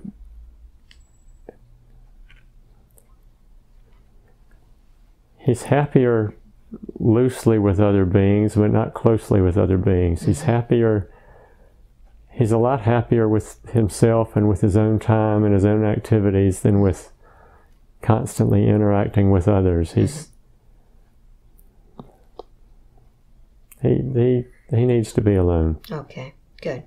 So he doesn't need to really worry about it or think about it. That's who he is. That's who he is. Okay, good. Are there any beliefs that are hindering him anymore? Yes. Mm-hmm.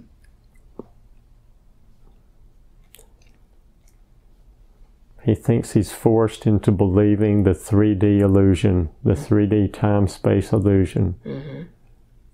He thinks he's forced into being part of the reality everybody experiences. Mm-hmm. But it's a belief. Mm-hmm. If you believe it, then yes, you're stuck. Mm-hmm.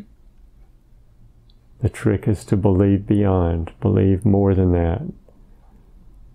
Believe the world you want, and you can make it. Mm-hmm. Like we were discussing before this session. Yes, exactly. Mm-hmm.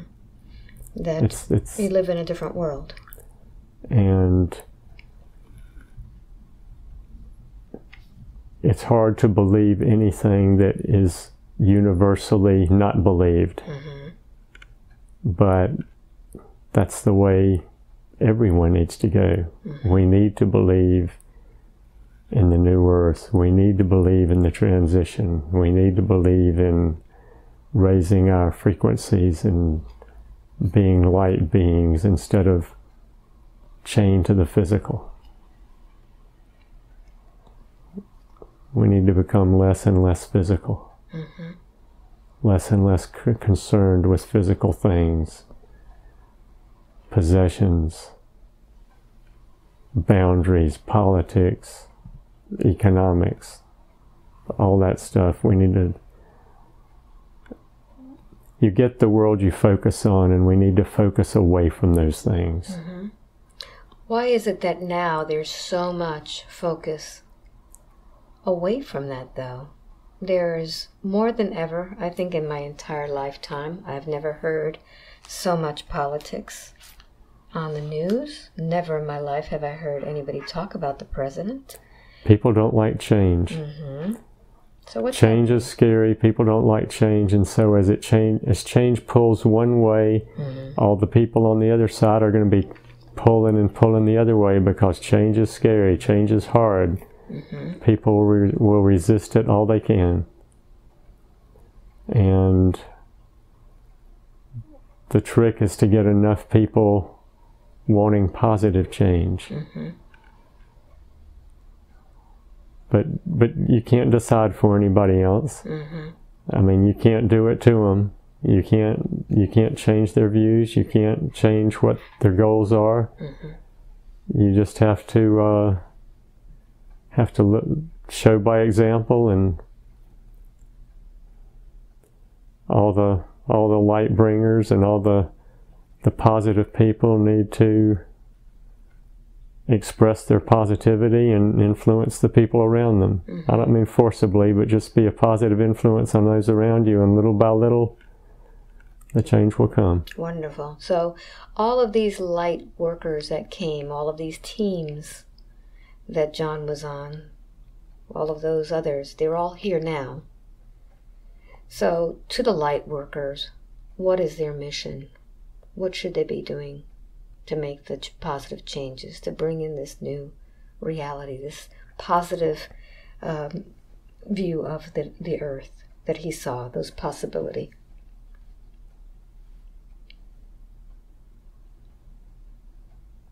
What's the best way? Refuse to have negative thoughts. Mm-hmm. Do not give any of your energy to negativity. Make your energy positive and keep it positive. And that spreads. Mm-hmm. That's infectious. Mm-hmm.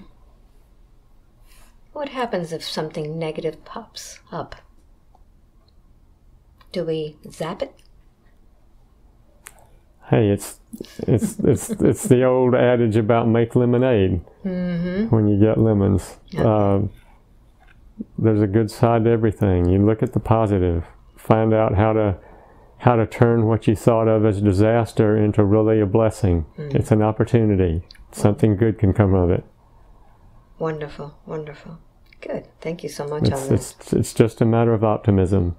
Good. So just continue to be the light for others, the positive. Be positive for everyone. Wonderful. Good.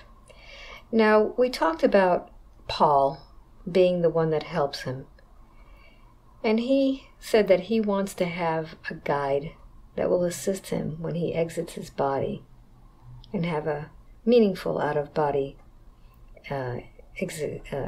experience.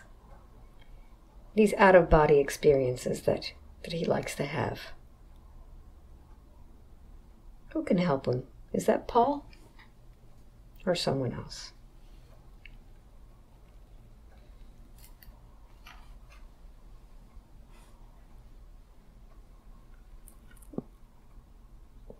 Paul will do it if he's not incarnated. Okay, good.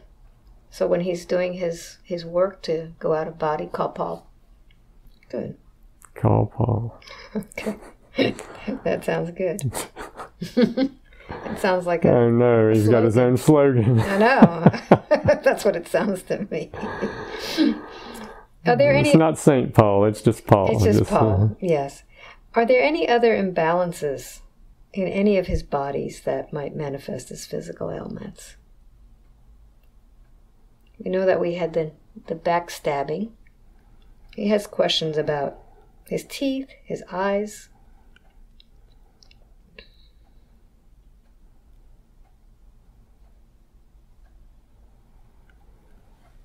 He's had eye problems all of his life because he doesn't like what he sees. Okay. So I guess it's a manifestation of that. It's he's had floaters, he's had cataracts, he's had astigmatism, he has scars in his retinas. Well, and it's all because he doesn't like what he sees, so he's not going to see as much of it. Well, he wants his right eye healed.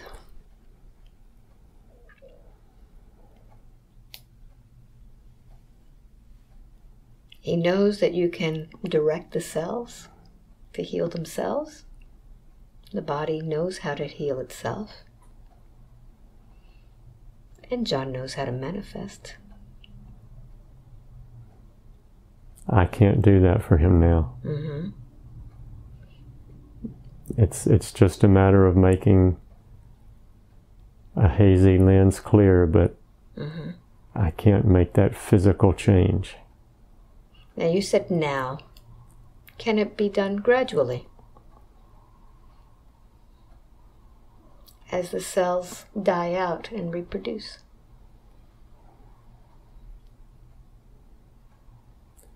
Maybe with help, more could be done now. All right.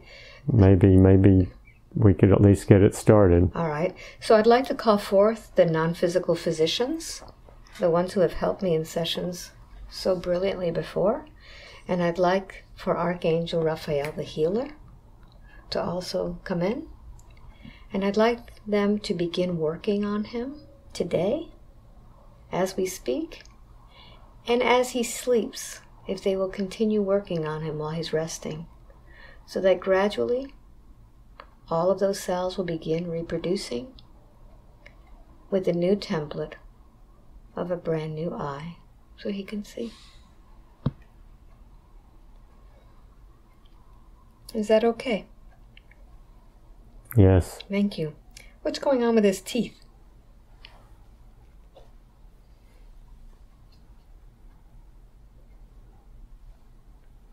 There's a recurring infection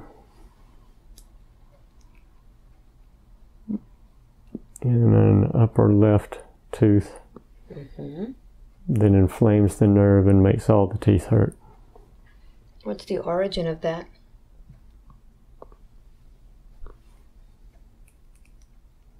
I think it's just under a filling.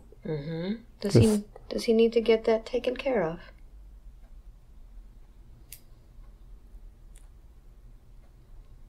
Let's take care of it energetically. All right, very good. To heck with the dentist. All right. Tell him what you're using.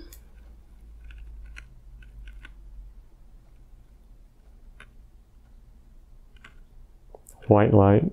Beautiful. Thank you so much.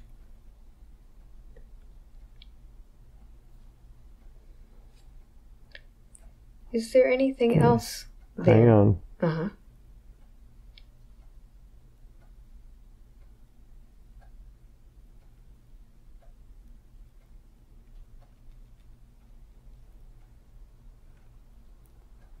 And tooth stuff doesn't like to change. I think it's done. Good. Is there anything else that you can do with that white light in his body today to make him feel healthier, happier, more energetic?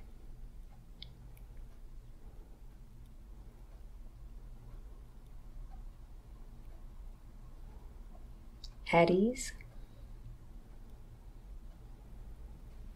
He fills his body with white light every night and every morning, so he's wonderful. He glows brightly at least twice a day. Wonderful. Thank you. Thank you. We'll have him glowing like a golden child when he leaves here today. Beautiful. Thank you. Is there anything else that you would like to tell him today?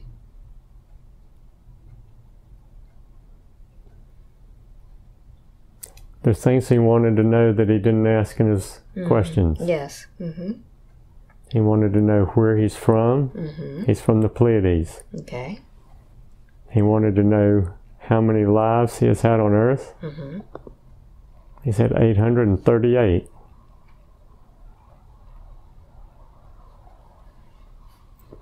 Wonderful. Is this his last one?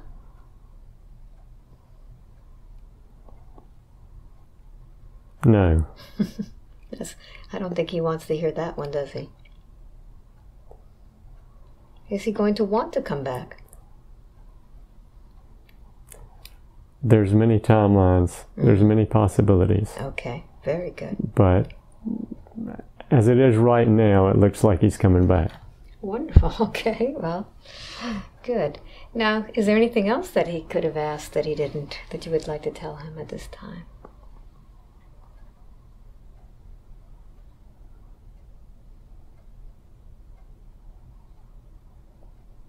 He was a sixth density being before he came to Earth. Mm-hmm.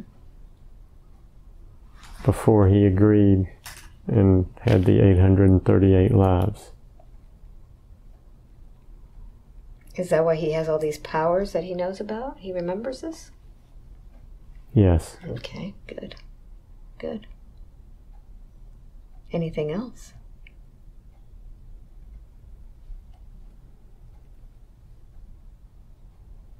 I'm sure he wanted to know a lot more, but I'm not going to go back through all of his mental lists.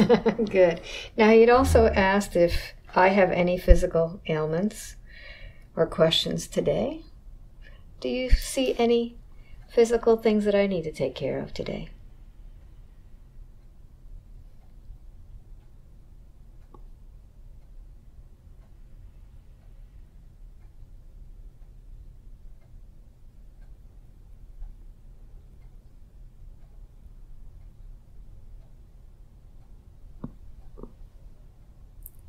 I think you could use some more energy in your head, in your brain,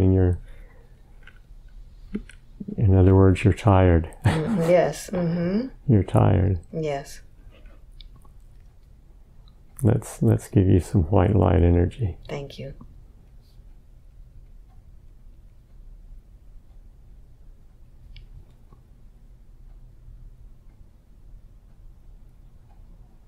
Okay. Thank you so much. Is there anything else, or are we complete today? We're complete. Thank you so much. Welcome back. Holy moly.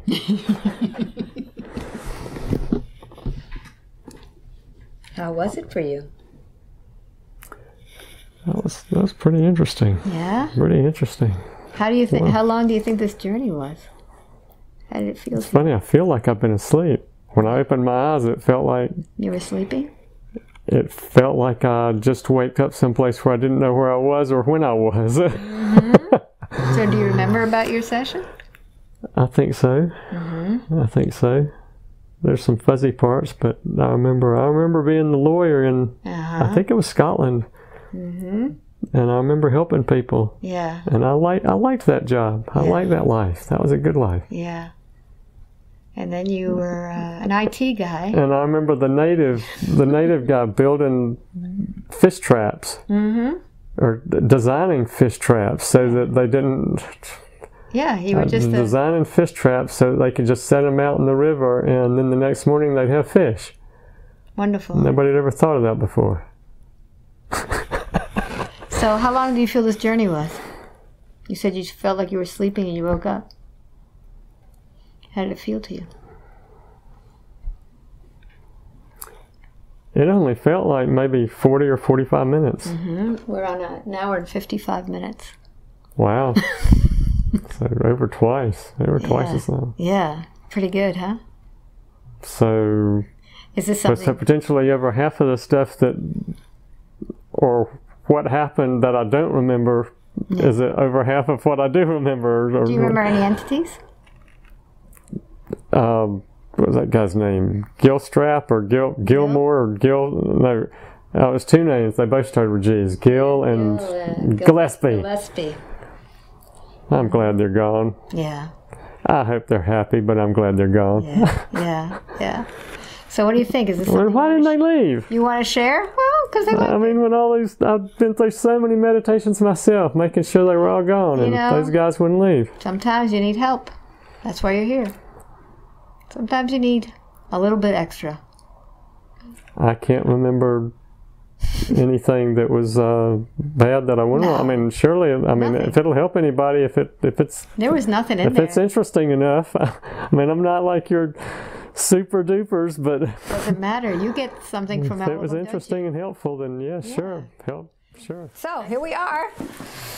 Well, what did you expect? I expected to feel like I was in a deeper trance. So how did it feel? It felt light, but I managed. I also expected to have a big problem with the analytical part of my brain, second guessing and questioning and all that. Yes. I didn't experience any of that. Wow, isn't that wonderful? None of that. I decided I'm just going to flow with this. And as the thoughts come, they come from somewhere, and I'm going to trust that where they came from is good. You know, where I want, and that seemed to work. I mean, as the thoughts came, I just spoke them. So that's exactly how we do it. Now, what was interesting was the way it began. You were hiking. And I'd like to go to that trail. You can manifest it. I can see the bridge and I can see the little road, and I think, hey, I haven't hiked that trail. But because I'm channeling also. This is what people don't understand. I am getting my thoughts also. So as my client is experiencing something, I am also being given scenes as to what to do. So this is why I get my questions the way I get them. And I used to hike a lot. Yeah. So when we were talking before this, there was a story how you used your fingers to scan a room to find the key. His roommate had lost the key, and he scanned the room with his fingers and was able to locate it.